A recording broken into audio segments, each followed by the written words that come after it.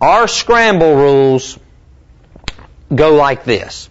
If the quarterback scrambles to you, the deep man on that side always angles to the back pylon of the end zone.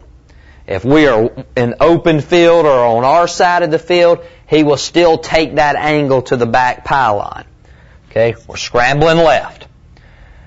The deep man away from where you scramble, he always runs to the post. The short receiver, the receiver that is the shortest route depth on the side you scramble to, he works up to about anywhere from 5 to 7 yards and sits down on the sideline